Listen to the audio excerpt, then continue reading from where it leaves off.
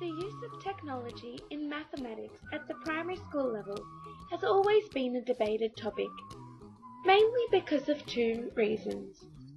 One is that some teachers don't know or understand how to use it. And a second reason is that some teachers believe students should work through problems without any outside aid.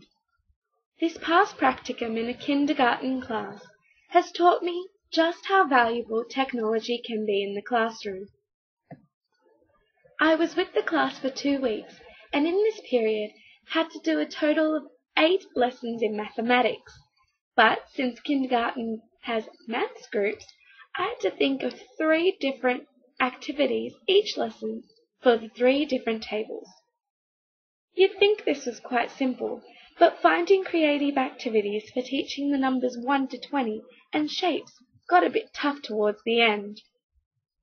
Luckily for me, my cooperating teacher was pretty savvy with the interactive whiteboard in her room and showed me how to use some of the programs, in particular, Notebook.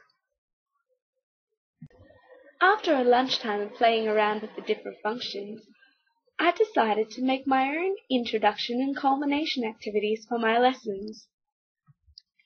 I made activities which included number lines, shape sorting, and ordering of numbers.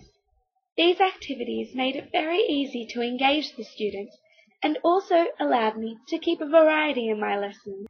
Now, regarding calculators and computers, Zevenbergen, Dole, and Wright refer to these as learning technologies. Groves in Zevenbergen et al. Comments on how in the past, students in their first 2 years of schooling did not go beyond working with the numbers 1 to 20. Through the use of calculators, teachers can develop young students' number sense to 4 or more digit numbers. This hence allows for advancement of their mathematical thinking, not replacing skill development.